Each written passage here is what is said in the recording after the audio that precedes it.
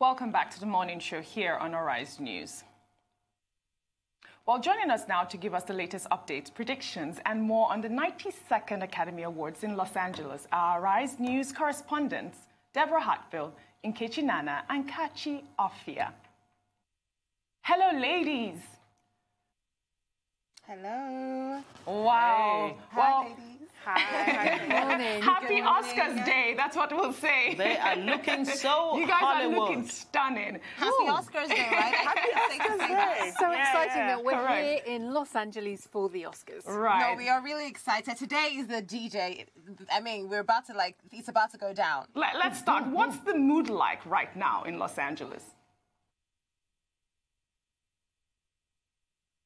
Okay, guys, so let's talk about it. The mood in Los Angeles right now. I think for me, just like I've said earlier, it's mixed emotions. You know, there's excitement because people are looking forward to seeing what our favorite stars are going to wear. We want to know who's going to win because, I mean, oh my goodness, the best picture. We're just hoping it doesn't go to 1970. But then it might. So there's a lot of excitement and tension. There aren't that many black nominees. People wondering, is Cynthia Erivo going to get that EGOT? Is it going to go to somebody else? You know who? So we're really just mixed emotions all over the place. But I think we kind of know how it's going to go down, Nkechi. Yeah, exactly. I think it's, like you just said, mixed emotions. I think mostly excitement as well. People always get excited about the Oscars. Like, we spoke to people on the streets, and we thought it would be like, oh, we're not really that excited because, you know, LA right now, everyone, the mood is a bit sober. You know, Kobe Bryant just passed away. The veteran actor Kirk Douglas just passed away. Yeah. So the mood is a bit down, but people are still excited, and they're really expecting a lot today. I think there's something about when Oscar Day arrives, you know, that golden statue, you know, the red carpet that we've been on, which we've been very privileged to get near. It's like a sort of stairway of dreams, you know. Yes, the people it is. walking up, they don't know what's going to happen. It could change their life, literally. And then, of course, the ceremony itself, when those envelopes are opened, either it's a dream come true, or you've got the best game face in the world, Yes. and it's a dream Like that's poker face. crashed. Absolutely. But for me, the exciting thing is, even though we'll talk about what the favourites are, there's always a chance that something exciting, something unexpected could happen. You know, we've talked a lot about Parasite and the parallels between Slumdog Millionaire. I was in the auditorium when it won, and everybody was thrilled because suddenly the Academy was doing something different. So I agree with you. It's a bit of a mixed mood this year because of Kobe's death and other things, but I'm still hoping that when the day, you know, when it comes, kicks off, it's going to be, it gives you jingles. It really And, you know, that's the one thing the Oscars are good for, surprises. Back to you, OG. Yes, and talking about surprises, tell us about some of the secrets that we keep hearing about, and what are the rehearsals like? Are you hearing anything about rehearsals going on? Because we hear that many of the, you know, some of the performers have to do that. Okay, so basically, you know, it's a really interesting one. There's been a lot of surprises, right? Surprise snubs, surprise performances, surprise presenters as well. So I think I'm going to begin with the surprise snobs, because I think that's the one that everyone's talking about. The fact that first thing first, Jenny from the Block was absolutely blocked. You know, that snub for Hustlers, really heartbreaking. She was going to represent Latino, but I think they made up for it at the Super Bowl, to be very honest. Beyonce did not get nominated for Best Song, Spirit. I have to be honest, I was looking forward to her singing. Definitely. Singing Spirit at the Oscars, you know, because for the performance this year, by the way, all the nominees for Best Song are going to be singing. All of them. So we're going to have Elton John, we're going to have Cynthia Erivo, we're going to have Idina Menzel and Aurora. We're going to have a lot of nominees, that's for Best Song, singing their songs. And then there's also Billie Eilish, and then there is Janelle Monáe. And you know, she was in Harriet as well. So we are not sure if she's going to perform. And have you heard the rumours? Yeah, we're not sure yet. Billie Eilish may, this is a big sort of maybe, she might actually debut the Bond theme, which is, of course, Bond's coming out in April. That's what people are hoping. Yes, it is. So that will be amazing as well. So obviously, we're not allowed. I mean, we would have loved to sneak in and just catch a sneak peek of what the performance would be, but we didn't see that. But rehearsals are fast underway. There's going to be a lot of performances with Billie Eilish. Nkechi, you think? I mean, she is millennial, and this is usually not the Oscar style. You know, the Oscars are very, very conservative, and they want to just have their very grand performance. But Billie Eilish is very rocket. She likes her green hair. So I'm looking forward to seeing what she wears for the performance. Definitely. And I think, we've been talking a lot about how the Oscars doesn't really play to, like, what the public wants. Yeah. So maybe this is one of their way to play, because really, like you said, she's a millennial. She's not really the usual type of person they would put to perform at the Oscars. So this might be playing to, like, the kind of demographic that they'll want to be watching to watch the Oscars today. And also, I'd like to disagree with you on Jennifer Lopez. Really? I actually don't think that's a snub. You don't think that was a snub? No, definitely not. No. Wait, tell us about that. I really like Jennifer in Hustler. I thought she was amazing. I don't think you told the story well. I don't know about the acting.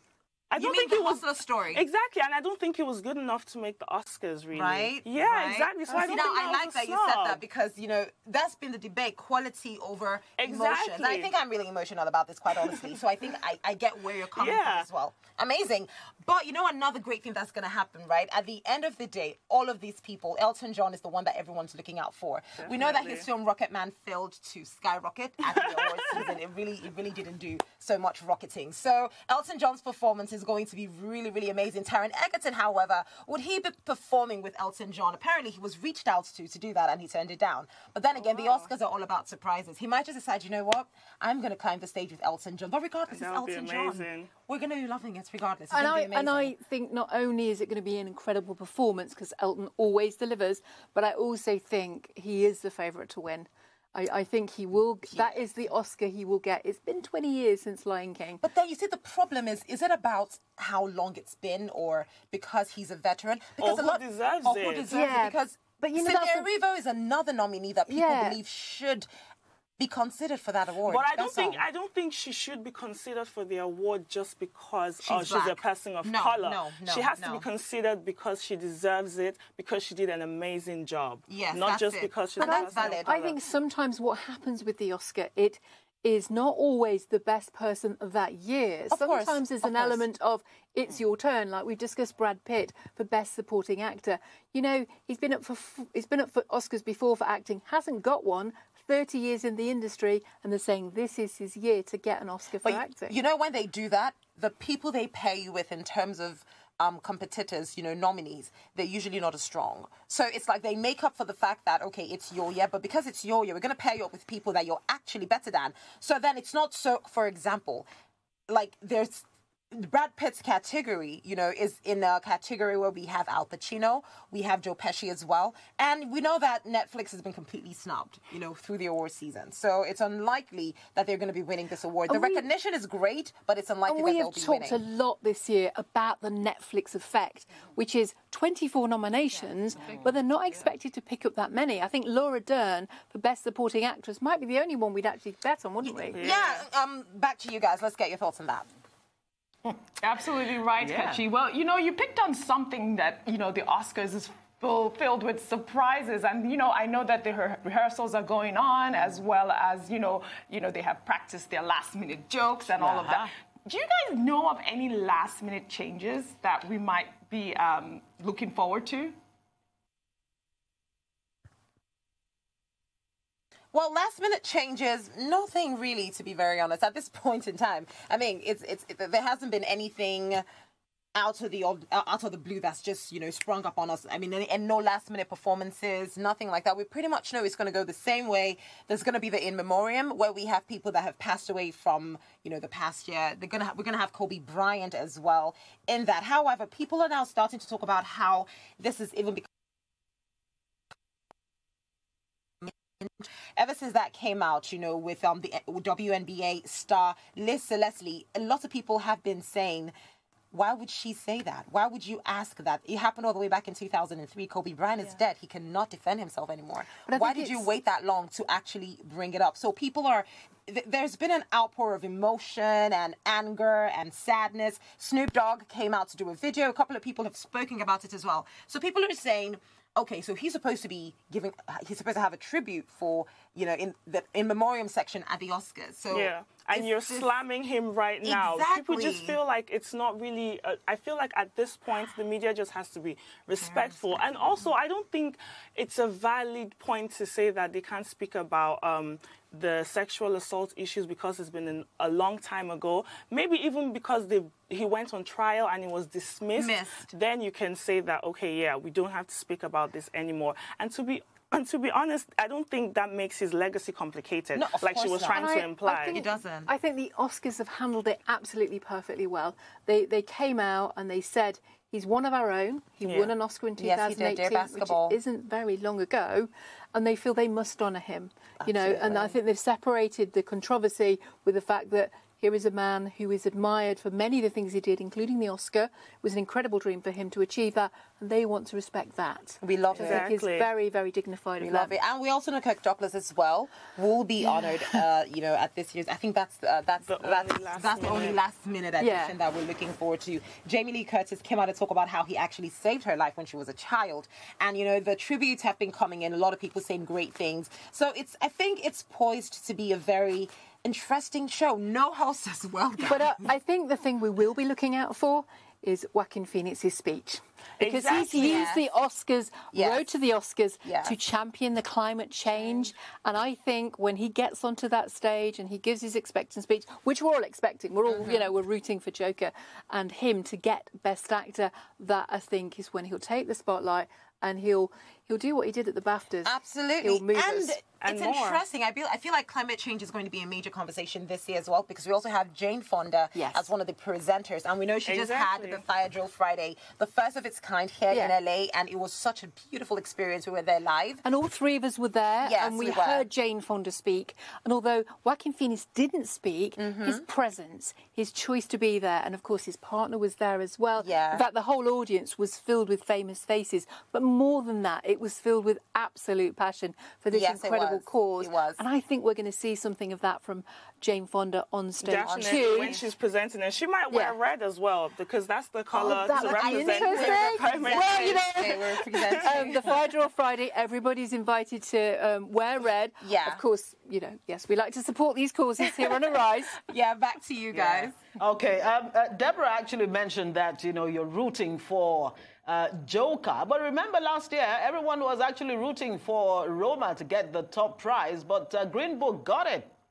What film do you think is going to be beaten? Well, I mean, that's an obvious... Well, so in terms of like what we're rooting for now, you know, I agree with you. A lot of people talking about how, oh, hey, we're rooting for Joaquin Phoenix to go home with Best Actor. Last year, everybody was rooting for Roma to win Best Picture as well, but it went over to Green Book. Now, I have to be honest to say, I knew that was going to happen, because at the end of the day, Roma just got international feature. Come on, Alfonso Cuarón got Best Director. And it was another Netflix. It would not have added up for it to win Best Picture. Green Book was a phenomenal, fantastic film. Mahershala Ali did a great job. So this year, we're looking at the fact that award season in general, Joaquin Phoenix has been a favorite, quite honestly, for the Best Actor position. And it's highly not, you know, possible that Joker would get Best Picture, you know, if we're being honest. Definitely. And we also know that Todd Phillips might not get Best Director, but Joker's a phenomenal film, so he has to get something. What else? Best Actor. Best Actor, Joaquin Phoenix. Definitely Best Actress, Renee Zellweger. Absolutely. Definitely. But I think Scarlett Johansson needs a mention, really, in that category. She did a really good job for Marriage to Rent, even in Jojo Rabbit, which is not in the category. I think 2019 was a really good year for Scarlett her. Johansson. Exactly. It was. It really was. But Renee's definitely going to take it. That role. But for Scarlett, this is actually her first ever nomination, and she's joined a very elite club. Only 12 people have had 2 acting nominations in the same year, because the rules prevent you having 2 nominations in the same category. So it's an incredible achievement, and I agree with you. I don't think she's going to get it, unfortunately. No, but then I really think that Judy... the film Judy was stunning, and that Renee Zellweger, she just picked up the Spirit Award a few hours ago, and she picked up every major award. But the beautiful thing is, she's already said this won't Hollywood's tribute to Judy Garland, who never got an Oscar. She was supposed to win for A Star Is Born. She'd just given birth. They sent a camera. They were expecting to say, you know, you've won. And then Grace Kelly stole it from her, and the camera was sent away, and she never got one. Well, I'm also looking forward to the Best Supporting Actress, Laura Dern. I think that is the one place, Marriage Story as well, that you know a lot of people are excited. Look, I believe that no matter how much we try to shut out Netflix, it's just completely impossible to completely shut them out. I think they're going to clinch that Yeah, award. they will. Definitely. I think they're going to clinch that award. Another person that we should really be careful about is Bong Joon-ho's Parasite. Oh, yeah. That is a phenomenal film. Yeah. While we were interviewing people in the streets, you know, today at the Hollywood Boulevard, we asked a lot of people, have you seen Once Upon a Time in Hollywood? No. Have you seen 1917? Nah. Have you seen Joker? Yes. Have you seen Parasite? Yes. Now, let's not forget that this movie has subtitles. It does. So people will watch it through the subtitles. It's that good. So let's not underestimate I think it might clinch Best Picture, and then that would be... Oh, no. I think so. it's going to get Best International Feature. International feature. That's a lock, I think. That's a lock. What about Best Director? I think. Oh, you know, I think it's possible. I think it's possibly Sam Mendes. I really do. 20 years since American Beauty. Sam Mendes, then I think Best Picture will be Parasite. No, I think... No. Best International Feature for Parasite. Yes. I think that... Why not? Here's the thing, right? I mean, at the end of the day, it's all predictions because based on what we've seen at the Golden Globes, the Screen Actors Guild Awards, the BAFTAs, it's either this, yeah? Best Director could go to Sam Mendes if we're just going through with everything that's been going on. Or if we're talking about who deserves this, Bong Joon-ho, definitely. Best Picture is going to go to 1917, if we're just being honest, or Once Upon a Time in Hollywood, because then again, that movie is pretty much the Academy's, like, this is what we are about. Yeah, exactly. Yes. Or Parasite. DiCaprio, Brad Pitt. Or It's Parasite. typical Hollywood. You know? Or Parasite, if we're talking about who deserves it. Now, international feature, without a doubt, Parasite is going to win. But so the long and short of this is, at the end of the day, Parasite is going to go home with something. But the real 1917 Once Upon a Time in Hollywood, one is going to be left out because, I mean, it's you know what's interesting? It's one of the two. Quentin Tarantino, definitely, I really doubt he's going to get the Best Director award. He's not going to get... Yeah. No, I think Sam Mendes has got a better chance of that. What's interesting about 1917 is it got the Golden Globe, and yet it's not always the Golden Globe winner that gets Best Picture. Yeah. Because sometimes the Academy can duck it. And I agree with you. I think Hollywood loves movies about films. They love Quentin Tarantino. It's got DiCaprio. He's one of my favourite actors. Yeah. Although he'll miss out this year because of Joker.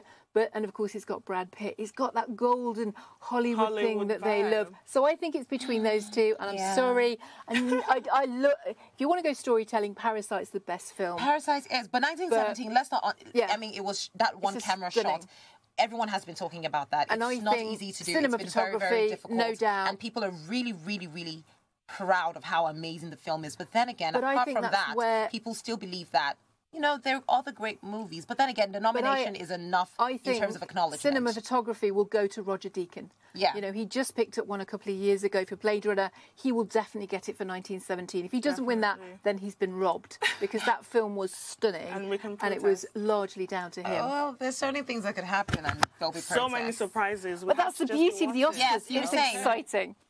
Ladies, Deborah, Kachi, and Nkechi, your excitement is very contagious. We're looking forward to an exciting Oscar award this evening.